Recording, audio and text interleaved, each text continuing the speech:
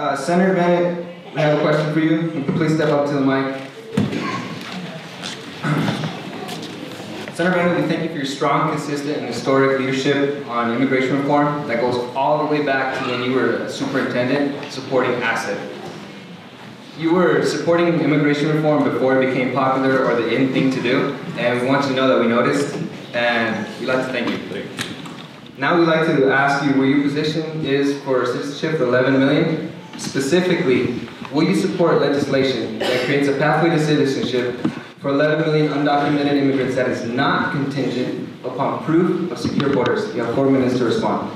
Thank you. Let me first say that I would support that legislation, but that's not the legislation that I think we're going to be voting on, so let me explain that for a second. First of all, for a very long time, I supported a pathway to citizenship for the 11 million people that are here. And I want to thank Together Colorado, I want to thank the clergy that are here, but in particular, as the son of an immigrant myself to this country, and as the father of 3 little girls that I want to have grow up in a just democracy and an economy that works for everybody, and in this nation of immigrants that we call home. I want to thank all of you from the bottom of my heart for being out here today. I wish you'd give yourselves a round of applause. I have not been this optimistic in 20 years that we're going to be able to create a pathway to citizenship in this country. And my interest in this started when I was superintendent at Denver Public Schools, and I saw the effects on families of the children in our school district that were ripped apart because of the broken immigration system that we had. I saw the effect on our 9th grade kids when they discovered for the first time that they weren't going to be able to have access to college in this country, and I saw them give up. That was one of the reasons I joined a handful of senators who wrote to the president and said, don't let Congress's dysfunction get in the way of solving the problem for them. And they responded with their deferred action letter so that our dreamers at least would know that for the moment they are safe from deportation. And it's the reason why I joined 3 other Democrats and 4 Republicans to create a set of principles that for the first time in a long time may lead us to a place of passing bipartisan, and it has to be bipartisan, legislation in the Senate that will then go to the House. I am leaving today in 5 minutes, and it is not out of disrespect.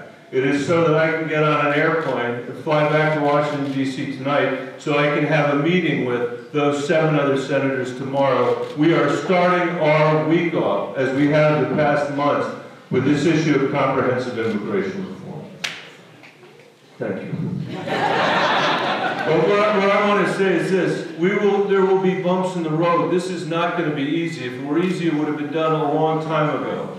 There are going to be days when we feel like it's moving forward and days when we feel like it's moving back. There will be days when we think we're done with the work, only to discover that the next day that the work is still undone. And I can tell you this, in order for us to be successful, and in order for us to get this across the finish line with everything it means for families in Colorado and all across this country, we are going to need you to stay engaged in the way you are engaged today for the coming months. We've come much too far. Your voices have been heard for far too long for us to start to go backwards now. I can't tell you how much it means to me to know that Together Colorado and all of you are supporting this effort on a Sunday afternoon, as I said earlier, but this is just the beginning and not the end, and I hope you'll let me know what you think about these principles and this legislation as we go forward so we can make it the best piece of legislation it can be. Thank you for having me today. I really appreciate it. I really appreciate everything.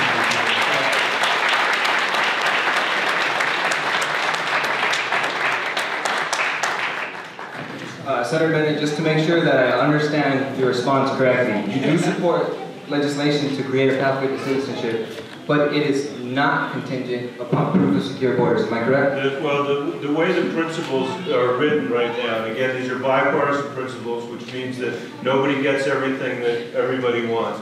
The way they're written right now is that there is a contingency on a secure border, but there is an acknowledgement, and this is very important, there's an acknowledgement that there has been a lot of work done, as was mentioned earlier, over the last 4 years. And a lot of that has resulted in deportations already, as you said, and a lot of it has resulted in a strengthening of the border. So we are not starting from ground zero in the conversation there. What's equally important to me as that issue, though, is to make sure that this pathway to citizenship is a real pathway.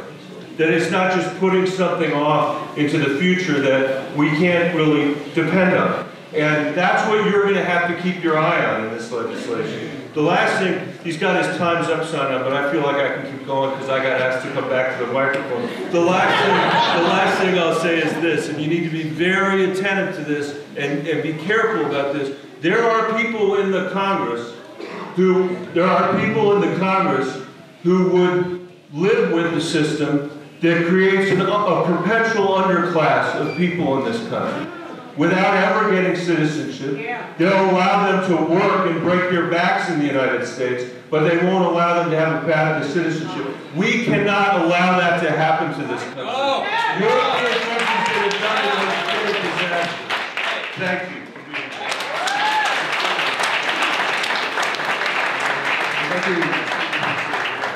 Okay, well, we thank you very much for your response. For our question that we are asking, we will take that as a no right now, but we are eager to work with you in the near future, and thank you very much for that. Bienvenido a tu nuevo programa, Un Día Sin Fronteras, y podemos mejorar, con Tim Paynter and Willie Roach.